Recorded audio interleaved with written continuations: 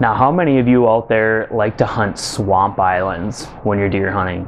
I personally love hunting swamp islands. I hunt a lot of public land, and I have found that, especially in these public land scenarios, the swamp islands that I'm looking for have one beautiful thing in common, and that is they're difficult enough access, it's marshy enough, wet enough to where it keeps out a lot of other hunters.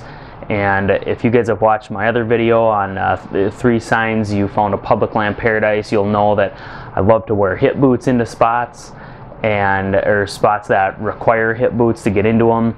And you know, oftentimes I'm looking for those terrain features, those barriers to other hunters. And you know, nothing against those other hunters, but I just like hunting alone. I like being by myself. And oftentimes in the parts of the state where I hunt, those swamp islands do just that. They keep a lot of the other hunters out there. Let's face it, it's tough to get into them, but if I can throw on a pair of hip boots and get back in there, that's going to eliminate a whole lot of other hunters, and it's going to give me that chance to be by myself. The second thing that swamp islands do that is really appealing to me is they create a scenario of cover and conditions for whitetails where they're very remote and very secluded. You know, oftentimes these swamp islands are the most remote or secluded spots in a given area. And just by default, as humans, we don't like going down into swamps. Think of in the summertime, they're full of mosquitoes. They're just kind of gross to be in and around. They're full of weeds, and it's hard to get across them. It's tough going in them. But for a whitetail, that secluded woods in the swamp island is just exactly what they're looking for to get away from all of us humans throughout the entire year. So that's one of the other things that I really like about them, is that because they're so secluded, that oftentimes that oldest age class of bucks in your area is going to be using those swamp islands. And you know, depending on the level of human intrusion in your area, it's probably year round. You know, that oldest bracket of ages in your buck herd are going to be using those swamp islands just because of that secluded nature. And you know, in addition to that, at these swamp island locations, you're going to find a lot of transition cover, a lot of edge and diversity. Oftentimes you'll get some cool conifers and pines up on top of these, maybe some big popple trees, and around the edges you'll get sort of this ring of, you know, brush, alder. As you transition down into the swamp, into that moist soil condition, you get these you know, alder rings, and bucks love to rub those alders. And sometimes on aerial photos, when you zoom out, you can even look down and see the kind of those deer trails weaving in and out of these swamp islands, like the spokes on a bike tire coming out of the hub. You know, you'll see these trails coming in, kind of spider webbing out of this swamp island, and it's that transition cover that whitetails love and crave. It's edge, it's bedding, and it just has a whole host of reasons why those deer want to come into it. You know, you think about it, it's a confining feature that really achieves that hourglass effect, that confluence of movement effect that we're really looking for. You know, I talk about in my other videos, you know, don't just look for a spot in the big woods or on public land, just, you know, essentially by throwing a dart at the map. There needs to be a reason for those deer to go through there. One of my favorite scenarios or conditions is where, you know, we're connecting those dots, those doe zone to doe zone, and that swamp island is in the middle. You know, think of a backside of an ag field of some sort over here, and then you have the swamp island in the middle, and thick swamp, brushy cover, stick swamp all around it. And then over here, let's say you have a big clear cut back, a big popple cutting over here somewhere, pine plantation maybe. You have a lot of young diversity or regrowth coming, early successional growth in this clear cut. And then out here in this ag field, you have a really hot primary food source. You know, and then maybe in between there's a great big swamp. You can envision a scenario where those deer are going from point A to point B, and they're using that swamp island as that connecting feature. It's bringing those trails, those deer trails, into a confluence of movement at that swamp island. And in a big woods setting, you can relate this to, say, clear cut over here, clear cut over here, and big swamp in the middle. Well, we know that those big clear cuts are going to act as doe zones. The does are going to be feeding in there on the bud densities, and they're going to be bedding in these locations. And because of that, we've identified a doe zone and a doe zone, and those bucks are going to be satelliting back and forth between those clear cuts. And they're going to use that swamp island to get through that swamp. They're going to come up onto it. I find a lot of primary scrapes on these swamp islands, just a lot of rubs. And these swamp islands just serve as that confining, concentrating feature.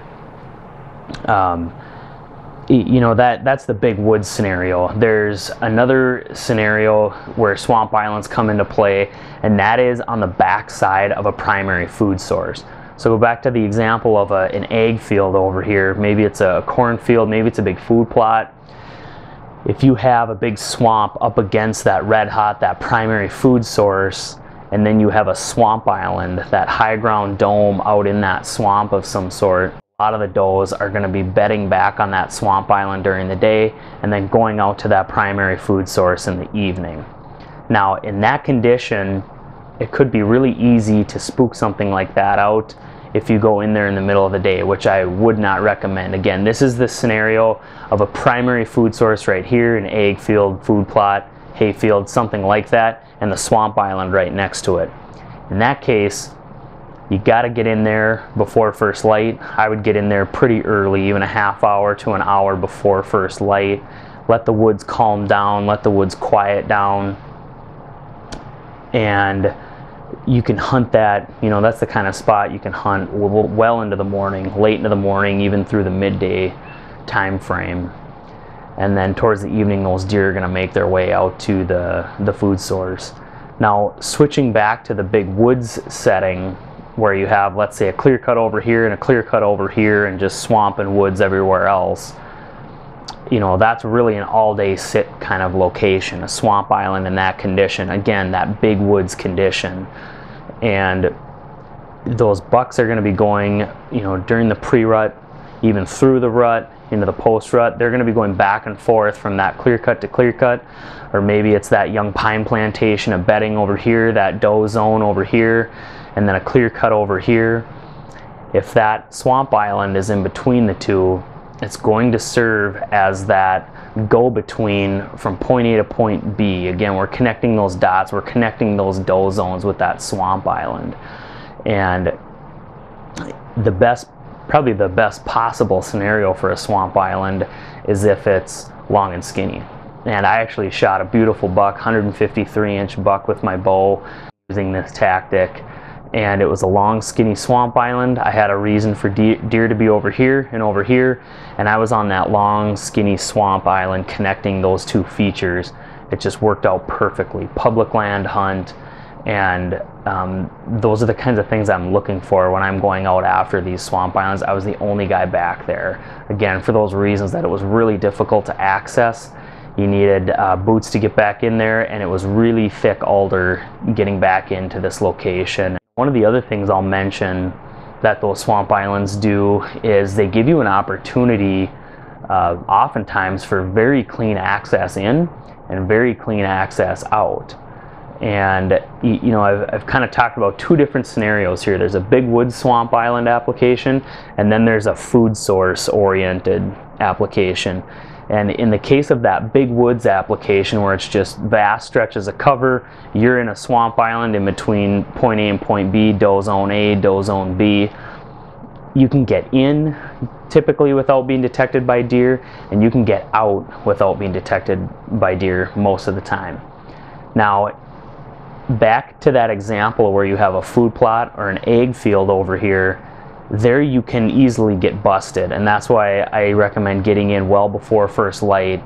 If your swamp island is near a food source, you got to get in there early and sit well late into the morning or into the early afternoon when those deer are on their way out, and then you can make a clean exit out of that swamp island.